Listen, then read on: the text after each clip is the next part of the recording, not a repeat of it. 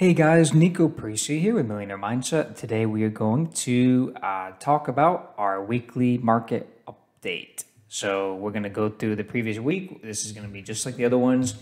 We're going to talk about the economic calendar. We're going to talk about some top headlines in the week. And then we're going to do a wrap up of how the markets did for the previous week. So to get started, we'll pull up the economic calendar. And it was actually really busy week.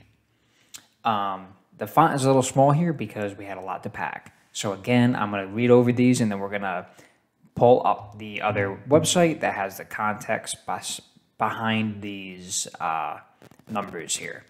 So last Monday, we had two different surveys that came out, the Chicago Fed National Activity Index and the Dallas Fed Manufacturing Index. So all this is regional. So Chicago is a Chicago region, Dallas region, right? This is telling us in Chicago, just general activity, economic activity, what's going on. And then we have in Dallas, manufacturing-wise, how that's looking. So for Chicago, we had a slightly negative print. Previously, we had a slightly positive print. This number doesn't really get much below or above 1. You guys can see here that this typically doesn't go too much above or below 1. You can see back had a big dip here in incline, but what are we seeing here? We're just seeing very minute growth or decline, so nothing really too concerning. We can go back a little bit. It's hard to see because COVID kind of whacked out the scale, but we're kind of just floating around. So we don't really expect much positive here. I mean, any positive is a good thing. So we didn't really see that last month, but nothing that I would be too worried about. The next one we have is the Dallas survey regarding manufacturing, and you can see we were actually doing quite well. Looks like from what we're seeing, this is still hindsight 2020, but from what we're seeing, that economy peaked in late spring, early summer, so April, May, and we've kind of been in a decline ever since. You can see we had a little slight rebound, so that's good in October, but you can see we were at 37, and then we were down to 4, a little bump up, so that's encouraging. We'll go to a 5-year mark here. You can see where we had the peaks in 2018, and then we were going down. We had COVID hit, we had the rebound, but it looks like we're coming back down. So this was an encouraging print. Doesn't really mean much. We're going to see what it comes in the next few weeks, but encouraging nonetheless. The next one we're going to look at, we have new home sales, how they did from the previous month and how they were year over year. So we have an annualized rate of 800,000, and that was from the previous 702. And then we had a month over month of 14%. So we had a big gain in new homes being sold. We also had here the Richmond Manufacturing and Services Index for October. We had a 12 for manufacturing from the previous -3, so that was a good sign. And then again, we have services at 9 from the previous 3. So you can see from that other index, right, it looks like October we have a little bit of a rebound. We'll see if that lasts, but that is good news. So we're going to check the context for each of these. This is the annualized rate for those for the new home sales. You can see again, we kind of peaked towards the end of last year, and we have been in a steady decline since, but we've got a little bit of a bump. Let's go back a few years. We can kind of see the trend here. Steady increase, and COVID actually had a large jump, right? A lot of these people were leaving these big cities. They were looking elsewhere, so a lot of new homes were being sold.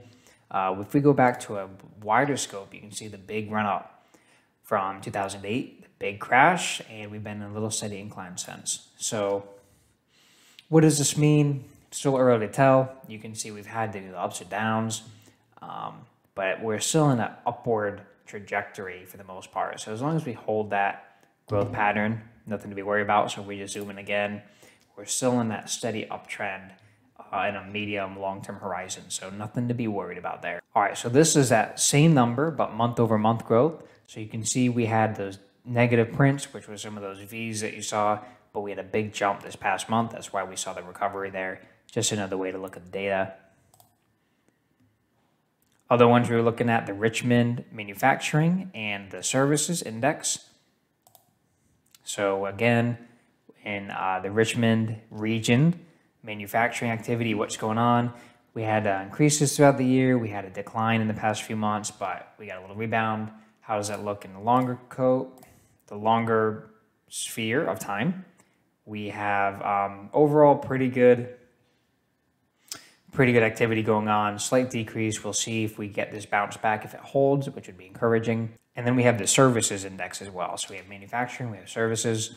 You can see again, it looks like we peaked. You can see this might be more of a services thing, but the economy as a whole did peak in late April into May, beginning of June. We saw that peak and then we've had a decline since, a little bit of a rebound. Will that hold? We don't know. Last thing I want to talk about here is the Dallas survey. We have the Dallas Fed Services Index. So you can see this is almost the same pattern, right? You have activity in that region peaking in April, May. We've had a decline since and a little bit of a rebound. So will this hold? We hope so, right? We want more activity. So that is it for Tuesday. We're going to go check at Wednesday now. Wednesday, we have the trade balance for the previous month. We have wholesale inventories, what companies are stocking their shelves with, at what rate, and then durable goods. These are durable goods is more of like a heavy equipment type order, right? That's what we're kind of looking at here. So previous trade balance, we had a $96.25 billion deficit. And that was from the previous month of an $88 billion. So we have an increasing trade deficit, right? Wholesale inventories. So this has been high because these companies have been trying to restock their shelves as much as they can because consumers have been buying so much. So that's a healthy sign. Here we have durable goods orders. That was down 0.4% in September from the previous 1.3. It's hard to look at this in a month and take anything from it because it's very volatile. So we're going to look at the context here and see what we've got. So this is the trade deficit, right? You can see we're at a steady increase in the trade deficit, which is not what we want to see. And if we actually go back a little bit, we're almost at a record here. I think we might be at a record. I think that's the case. So we're seeing record trade deficits over the historical trend here. So this is not good news. A lot of this is because our consumer is strong and we're buying a lot of things from these other countries, right? We want a lot of imports and we're not exporting as much, right? A lot of this is due to the supply chain shortage that we're seeing. So our export ability is hampered, but our import is being expedited because we have a lot of demand on the consumer end. So that's where that ties into. Next thing is a wholesale's inventory for the month over month. See, we've been hovering at about 1% growth every month, which is a healthy number. If we go back to a larger one, you can see we're kind of in a higher trend here compared to the baseline. We're at about 0.5%, and we've been averaging 0.8, 0.9, almost 1%. So you can see all these companies are trying to keep up with the demand that they're seeing on the other end. Last thing, we have the durable goods orders. You can see we had a negative print there, but it doesn't really mean much because we've been seeing a lot of orders being put in from these companies for durable goods. So if we go a little bit out, let's see if we can get some context here. We've been seeing actually some really steady growth, which is healthy. You can see there's been a lot of waviness in the past decade, but if we go back in a shorter period, right, we've only had 2 negative months in the past year, which is quite impressive. We'll see if that holds up. All right, so the next day we have is Thursday. And Thursday, as you guys might know by now, every week we get an initial jobless claims update. We have a continuing jobless claims update. We've got some other things here as well. So again, initial claims are at 281,000, which is down from the previous 291. So that's good, right? Less people applying for unemployment. Continuing jobless claims, people that are still on the unemployment rolls, dipped down to 2,243,000. That is down from the previous 2.48 million. So we're seeing people coming off these unemployment rolls, which is healthy. Third, we saw GDP growth rate come in at 2% for the third quarter. So this was a big disappointment. Coming out of 2020, we thought we would have an enormous year, maybe 5-6% for the year. And the first 2 quarters, we did see that, right? We saw about 6.5%. But the third quarter dropping to 2% was a big disappointment. Fourth quarter, we're probably not going to get near that 6% clip. Hopefully we get a little bit of a rebound. But nevertheless, the entire year is looking at 3 to 4% instead of that 5 to 6% potential we have. So that was unfortunate. We also got pending home sales. So that ties into kind of earlier with new. But we've got a year-over-year update on that. And then, like those other surveys, what the Kansas region was looking like. So let's go check those contexts out. We have the initial jobless claims, like we said, is a new low for post-COVID, which is really good news. It's hard to show the context outside of the past year because it just screwed up with how many people were applying during COVID. It really just, you can't really make out what happened prior. But we're at a post-COVID low. That's all you really need to know. Again, continuing claims, we are also at a post-COVID low, which is good. We're seeing a lot of people leave the unemployment rolls. However, we're not seeing that really enter into the job market. So there's a lot of savings from a lot of that government stimulus that is still hanging over. How long will that last? We don't know. We're kind of getting towards the tail end of that. Again, we're going to talk about the GDP here. So you can see we're at 6%, 6.5% the first half of the year, and then we're down to 2%. If we get another 2% clip, we'll be down average to about 12, 16, 18. We'll be at 4.25, which is definitely below the 5 to 6 that we wanted. So it makes a big, big difference. So that's unfortunate, but a lot of different things to blame for that. We've also got pending home sales. We have month over month and year over year, but what I really want to look at is a year over year number. You can see we're starting to cool off a little bit. So pending home sales is a leading indicator of what home sales will be going forward. So we're seeing a little bit of a cool down, which is good news. We don't want too much activity happening in terms of inflation-driven expenses. So it's good to have a little bit of a cool down. Last one we have is the Kansas Composite Index. We're at a 31, which is a post-COVID tie for most activity. So that's good, right? The Kansas region. Composite is basically taking services and manufacturing and tying them together into one specific index. So if we go back on some context here, we're probably in the averaging, for the past decade or so, all-time highs, which is really good news. Even if we're going really far back, you can see that this is a really good time for that industry or in that region. So hopefully that keeps up. That is another driver of economic activity. Lastly, we have Friday, and Friday was a little bit lighter, so there's just a couple things on that one. We have personal income, personal spending, and a Chicago PMI. So personal income, what the average consumer is receiving in income month over month, what they're spending month over month. And the Chicago PMI is just another manufacturing index of that region. So personal income at negative 1%, so we're seeing a decline in income compared to a previous little bit of spike, 0.2%. Personal spending was at a 0.6% clip from the previous 1%. So like we're seeing, the consumer is very strong compared to the business side, which is seeing a lot of stagnation on the supply chain side. So there's a lot of demand out there, but they're not able to meet it. We can actually take a look at the context here. All right, we have personal income month over month. You can see we had a lot of stimulus, right, from the COVID bills, but now we're seeing that kind of fade, and now we're kind of flatline. And if you look at a longer term chart, it's hard because COVID's really messed up a lot of these graphs, but you can see we've had a lot of growth. About 1 to 2% is what you want to see every month, and let's say if we get rid of this COVID stuff, we're kind of flat, which is not what we want to see. If we go to spending, however, you can see that spending has still been somewhat strong for the most part. You can see, of course, a lot of that income was being spent, but we're still seeing spending here with income coming down. So what does that mean, right? You can put 2 and 2 together. Go to some context here. You can see spending is also around 1% or so, so it should match, right? If your income's going up by 1%, your spending would probably match that in those cases. So that's what we're seeing here. So spending, though, in recent months has been a little stronger. So that's just an interesting take. Last thing we're going to look at is the Chicago PMI, which was a surprise to the upside, which was really good. Like we said, we peaked in late spring, early summer, had a little bit of a decline, but a little bounce back, which is what we want to see. If we go back a little bit, we're still at a relatively higher period than we were pre-COVID, so we want to keep that. And you can see even going since the late 1980s, that's kind of the last peak we were at here. So we want to see this activity continue. These would be a lot higher if we didn't have the supply chain issue.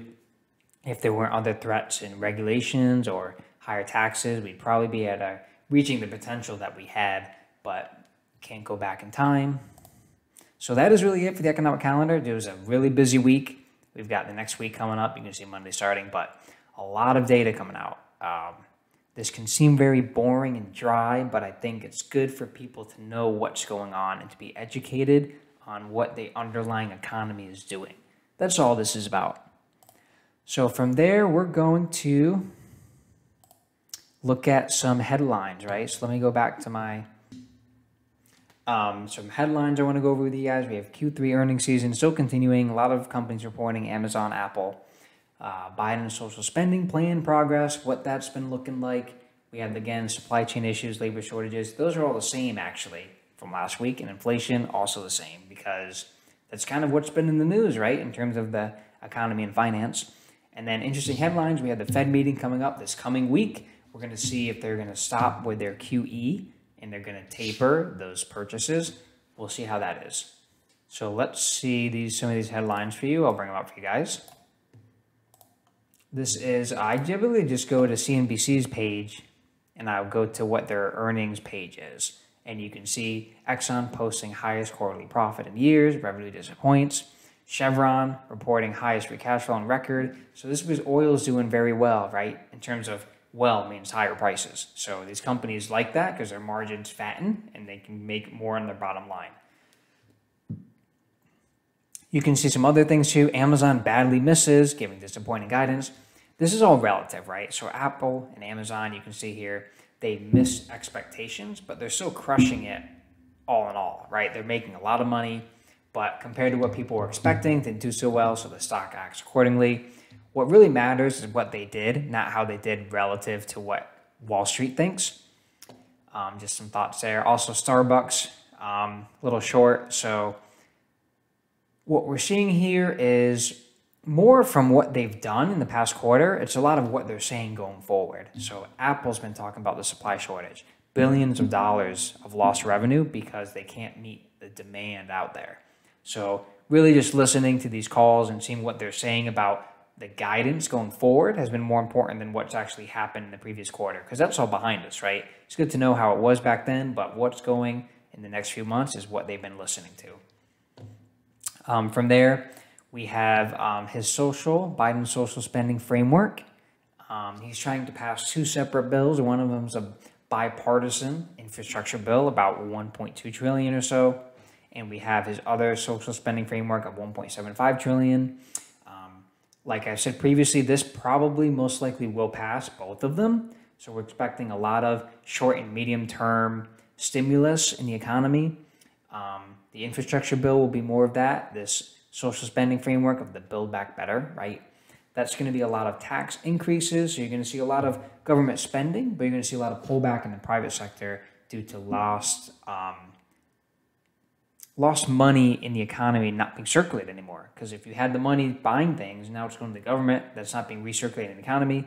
That is less economic activity happening. So you've got a little battle here between those two factors. We're going to see a mini short-term boom probably here with a lot of this spending, but in the medium and long term, it's got a lot of permanent things that aren't looking too good. So, depending on what side of the aisle you're on, but what really matters here is it's probably going to pass. So be expecting more spending, more economic activity in the short term, and then get ready for more tax hikes as well. That's summarizing what this is. Again, on the supply chain, this article it's really irrelevant. What matters is we have goods that need to get where they need to go, and they're not getting there. So these leaders are just giving out statements, whatever they're doing. What really matters is we're in a supply chain shortage, and this is not really going to go anywhere anytime soon. So we're going to see our potential not being reached on the supply side for quite some time. Well, how do we resolve this? It's probably just going to be time. So how much time, we don't really know. Inflation, again, we're still at a 30-year high. You're seeing this everywhere. It's actually crazy. If you just go to restaurant, fast food, if you go to any department store, if you go to grocery store, you're really seeing this, which is we haven't seen in 20 to 30 years practically. We've been since the late 80s or early 80s, late 70s, steady decline, and now we're seeing an incline in these prices, or in the rate of change of these prices. Inflation's been here for a while, but it's been controlled. So to see it increasing faster in the same amount of time has been quite concerning. So what do you really do to combat this? You just hope that your income is increasing at the same rate, or at least your purchasing power is not decreasing from this inflation. That kind of ties into the next thing here about the Fed meeting coming up. So the Fed's got two mandates by Congress. It's to maximize employment and steady prices. Steady prices ties into inflation. So they're supposed to be keeping inflation in check. Their goal is 2% inflation over the long term. So we've had below 2% for quite a while. So they seem to want to let this extended inflation ride out a little bit. What the Fed has a lot of tools to control this, so they can change interest rates. So if they increase interest rates, that's going to lessen economic activity, which would theoretically lessen inflation. They also have quantitative easing and tightening. So if the QE is buying bonds, right, they're giving money for these bonds into the market, so that is increasing the money supply, which increases activity, which would increase inflation. And QT, quantitative tightening, is when they're selling it, so they're actually reducing the money supply in the economy, which would reduce inflation. So this meeting coming up is, are they tapering or starting the process of stopping QE? When are they starting it and how fast will it go? And we're also going to learn a little bit about the rate hikes in next year and following, when that's going to start and at what pace. That's what we're going to find out. So in the next video, we'll be talking about that, and we'll see what their plans are to tackle inflation. That's still unknown at this point in terms of specifics. So those are most of the headlines I have for you guys. Lastly, I just want to wrap up on the market quick for you guys, give you guys a wrap up for the previous week, how it did. All right, so the S&P on Friday was up 0.19%, a weekly change of 1.22%, and a year-to-date change of 24.5%. So we're getting new records here, right? A few weeks ago, we were in a little correction, you could say. It was down 5-6%, and now we're rebounding back to all-time highs. They're probably looking at a lot of the spending and how the tax hikes aren't as bad as they were initially anticipating, right? We had unrealized capital gains taxes, a lot of things that were not looking good. We're still getting tax hikes in this bill, but it's not to the extent that the market was thinking. So they're a little happy about that. Again, we have the Dow 30 was up 0.25% in the day, up 0.28% for the week, and up 18.5% for the year. Lastly, the NASDAQ was up 0.33% for the day, 2.5% about for the week, and 22% for the year. So the S&P has been charging ahead with this year, and it looks like they're still number one compared to the other two indexes here. So we'll see if that continues. It's actually healthy that they're outperforming tech for the NASDAQ 100, because tech always outperforms in most cases. So we're seeing a little bit of a rebalance here, which is what we want to see. So lastly, that's all I have for you guys. If you have any questions, please reach out to us. Please follow us on all of our social media accounts. If you have any questions, be sure to leave comments or email us, and we will get back to you with any concerns you have. Give us a like on this, subscribe to the channel, and we'll see you guys for the next video next week. Sounds good. Thanks.